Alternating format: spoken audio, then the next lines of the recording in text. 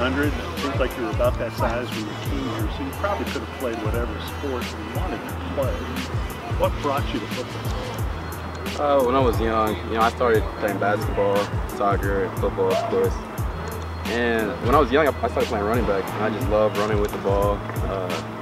Soccer, you can run, but you don't really have as much control. Mm-hmm. Basketball, you're not running as much, so I really like running with the ball and being free. Who is important in making you a good player? All the way back to in high school. My teammates. I always had great teammates and great coaches.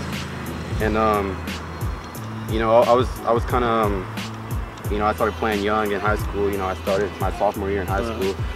So all the way my sophomore, junior, senior year, I always had that coach on me. Like I was that guy, and he stayed on me, and I think that really pushed me to be the player that I strive to be today. The team is really won this year, and I feel like it's been this way more than years past that I've been here. When I first came in here, there wasn't really any leadership, and now I feel like everyone is close. We're all bought in, and we're doing things for each other rather than as an individual. Give us a summary of the defense right now here a couple weeks before the season. We're fast, we're smart, we're together, and we all want to win. We all want to win. Yeah. Well, have a good year. Thanks for this time. Thank you. And have a great year. Thank you. I appreciate it.